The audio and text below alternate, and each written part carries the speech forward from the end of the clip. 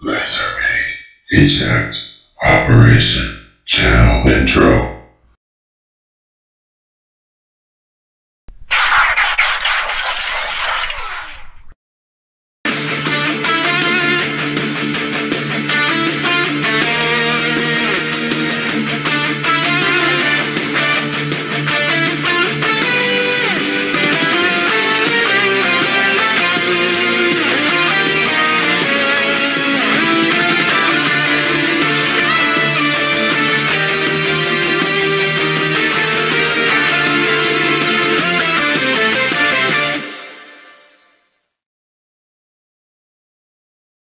Hello fellow YouTubers, LEGO WC Stop Motioner here. Welcome to Viewers New and Old, and today I'm going to be covering the Hasbro Transformers event today.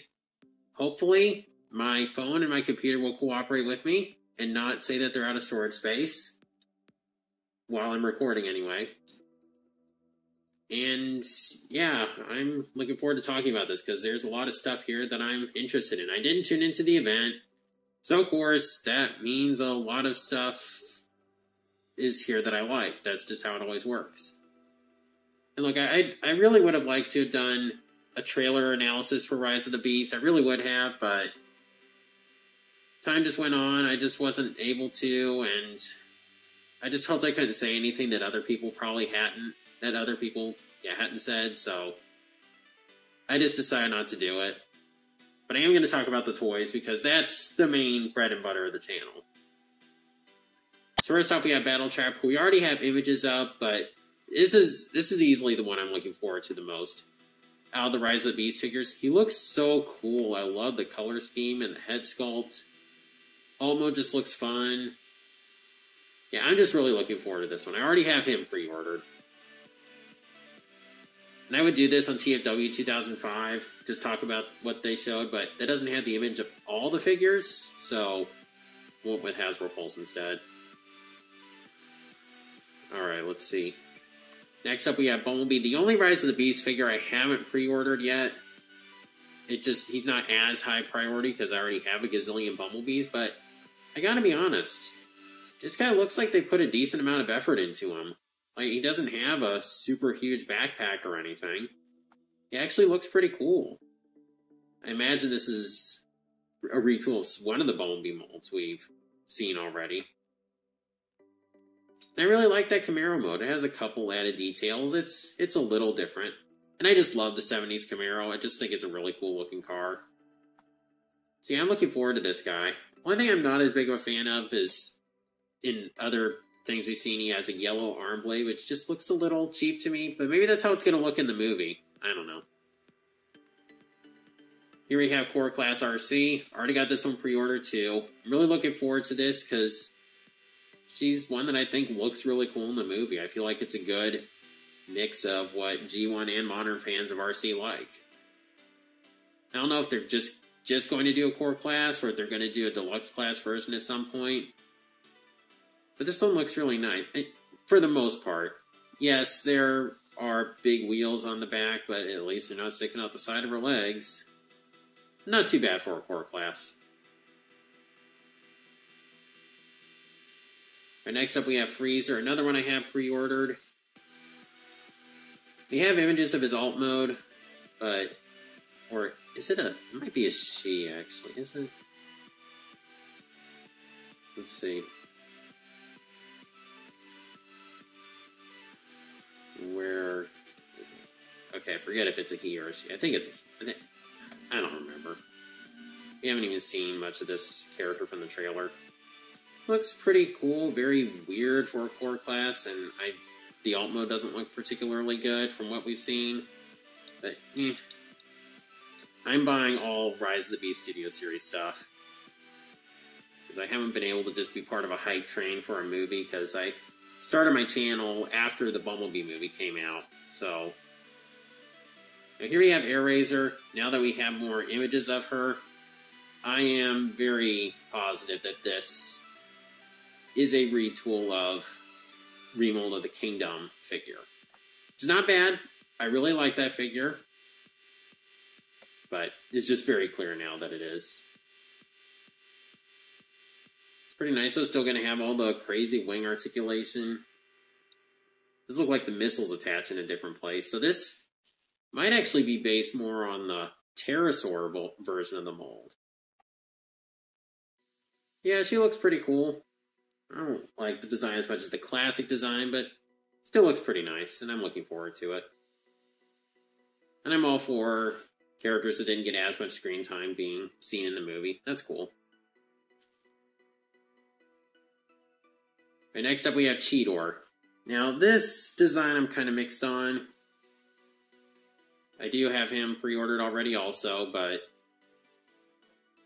I don't really have too much problem with the design, because at first I was really mad he didn't have the legs on his back, but not necessarily all the designs had that. I'm not as mad about him not having a cheetah mode on his head, because I can think of this kind of like the Transmetal design.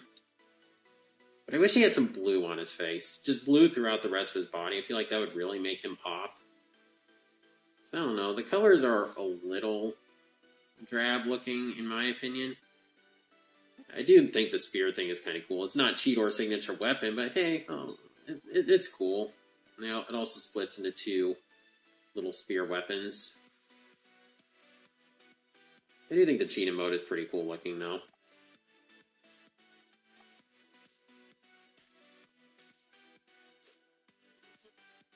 See, I'm still not entirely sure how I'm going to feel about Rise of the Beast. I'm really looking forward to this movie, but just some things we've been finding out about it. It seems like they're kind of undoing some of the things the Bumblebee movie set out to do. I don't know. I want it to be good. This movie needs to be good. It's just there's some things I'm kind of iffy about. That we'll talk about when I get around to talking about the Wheeljack. Believe me, that video is not going to be pretty when that time comes. You're not going to like me talking about that.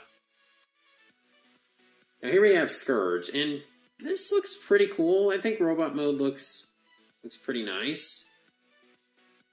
Truck mode, though, this is just super sick looking.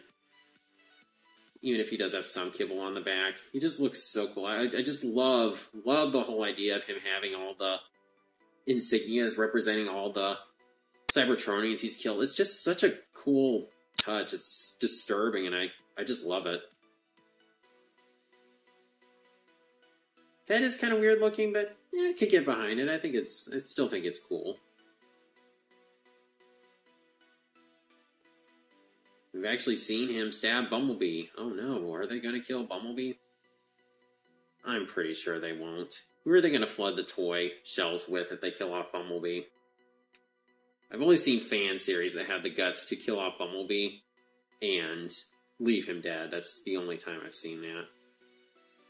Aside from, there might have been something in the comics. I haven't committed to reading the comics. Yeah, the core class Grimlock, and yeah, robot mode looks pretty cool. T-Rex mode looks terrible. I'm not interested in these. Again, I think it's cool that they're making the Dinobots in the core class size where they can all combine. Even if that's not a traditional thing for the Dinobots, it's still neat. But it's just not something I'm interested in. As long as we get the rest of the Dinobots, though, I do whatever you want, Hasbro. I don't really care that much. Thundercracker, really gonna breeze over this one. I have zero interest in this figure. It's nice that he has his null rays at least, or his thunder blasters, whatever they were called. Yeah, I'm not interested in that figure in the slightest. Now, Nemesis Prime, I do think it's cool that he has the little axe, because that didn't come with the core class Optimus previously, so they did make some different changes to this. But it's just still, I don't know what I would do with this. It's a neat little thing, I'm sure it'd be a fun little Deskbot, but not really anything I'm interested in. No thanks. Now, Skyquake, yes, I will definitely be getting this guy when I get the chance. I love how this thing looks. I've been really looking forward to talking about this. I love what they're doing. They're making an improvement over what they did with Year 1 of Legacy with the other characters. Like, I feel he looks faithful enough to the design, but they made it where he fits in with the Generations shelf, the Generations collections. And I think it looks cool. I love how this thing looks. You know, I love Prime. Of course I do. It's my favorite TV show ever made, but I don't mind them making some design changes because I still feel this is close enough to how he looked in the show. And he actually has a Gatling gun. I do wish it was a little bigger, but hey, it's better than one that came with the original figure. I'm just going to be honest, I think this looks way better than the original Voyager Skyquake figure. Jet mode especially, because the original Skyquake's jet mode sucked so much. This looks pretty nice. It doesn't look like it has all that terrible robot kibble on it. I just really like how this looks. Definitely one I want to get, for sure. And I'm sure they'll do a Dreadwing repaint of it at some point. So I don't have them pre-ordered yet, but like I said, when I get the chance, I'm definitely going to. Just right now I have to prioritize all the Rise of the Beast stuff. Shrapnel. Obviously this is a yes. It's another Insecticon. He sold out already. Of course he did. But I have Kickback. I've had him for a while now. I'm looking forward to getting the rest of the Insecticons, because this leaves Bombshell. And that should be pretty cool. Well, I mean, I'm not crazy about the Insecticons, but it's definitely a team I want to complete. And this one looks really nice. Pretty faithful to the design. I'm not sure if his transformation will be any more exciting than Kickback's, but still, should be nice. Definitely one I want to pre-order when I get the chance. Now we have Animated Prowl, and this also is a definite yes. Well, I don't feel like it's a massive improvement over the Animated Deluxe. I'll probably prefer the Animated Deluxe still. I think this carries on. This has what I was talking about with the Skyquake. Because this still is unmistakably Animated Prowl, but he fits in with the Generations aesthetic. And I'm all for them doing more animated stuff. You know I love animated. So I'll be getting this to show that, yes, they need to do more animated for sure. Give us Lugnut and Lockdown and definitely Slipstream. Motorcycle mode looks great. And he actually has the wheels in his legs and everything. And the shurikens that come off. Still not too great, like the original animated figure, but they still attach the wheels and he can hold them in his robot hands, so hey, I'll take it. Head sculpt's pretty nice. It kind of looks like he has the samurai helmet on, sort of. Maybe this can work as a placeholder for the Samurai Prowl until I get around to getting that figure. Yes, this, I'm definitely going to get this also. This looks really cool. He's one of my favorite characters in just all Transformers, so yes, I want that. Crosscut, again, this is a definite yes. I know it sounds crazy because he's just a repaint of Burnout, but I like how this thing looks. I think the silver is really nice. I'm just absolutely in love with that head sculpt. It's so cool looking, very well painted. One thing I don't like is that it's a major downgrade in the paint department because Skids had no paint applications on the back of the vehicle mode. Then they fixed that with Burnout, and now we're back to no paint on the back. So that stinks, but otherwise it's a cool looking figure that I definitely want. Then we have Crash Bar, who, yeah, I definitely want this. He's a Junkion. I'm buying every Junkion that they do. Motorcycle mode is really cool looking. I still don't have Scrap Hook, and I'll probably get Tarn from Wave 1. I actually saw my first Legacy Evolution figure today. I saw Needle Nose. It's not what I want, but it's still cool, I guess. Robot mode is really neat looking. I'm going to try to get all these pre-orders in soon. I'm just kind of recovering from some recent things that I bought. I got an old Wowie I'm trying to sell. Hopefully that'll help me fund this. Yeah, this is really cool looking. Definitely one I want.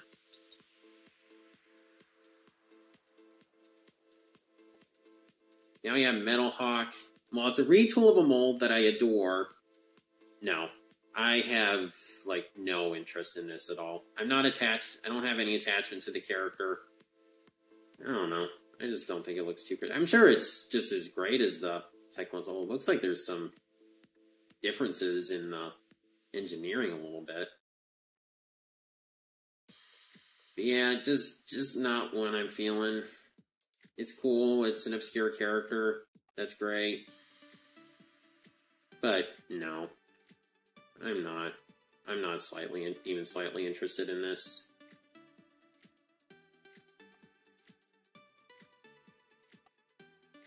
Right now, I have a figure I'm a little frustrated by. This is Twincast, and people have talked about he should have a room for 2 cassettes, and yeah, he should. I'm not familiar with Twincast, but I know he can carry 2 cassettes. Now, I love the Kingdom Blaster mold, of course, but I wouldn't have been interested in this, but they included Rewind in there, so now I have to get this. Oh well, he'll look cool as Soundwave. And I do really like the deco. I think it's neat looking.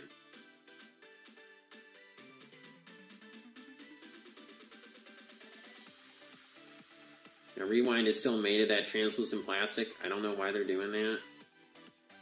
I do like that they gave him an expression. That's kind of cool. Yeah, I'll probably have to get this one.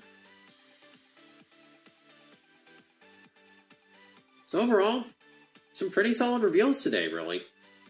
There's a lot more here that I'm interested in than there was at the PulseCon. There were really only two figures released that I was interested in, and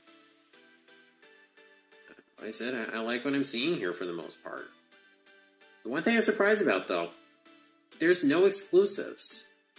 I'm very shocked by that, because there are some figures that I could have totally seen being exclusive, like Twincast and Crosscut. I was positive those were going to be exclusives, and they're not. It looks like they're going to just be retail figures. That's awesome, for sure. It's just very interesting. What's Hasbro planning? I'm concerned. But yeah, like I said, I'm really looking forward to this. Lots of stuff. Things I can't even pre-order yet. That's just how much I'm interested in. But of course, as always, that's just what I think. Please be sure to comment down below what you think. What you're most excited about, or why you're disappointed, why you might be disappointed with these. Or just, if you're interested in all of them, just be sure to let me know in the comments. And if you like this video, please be sure to like, comment, share, subscribe, and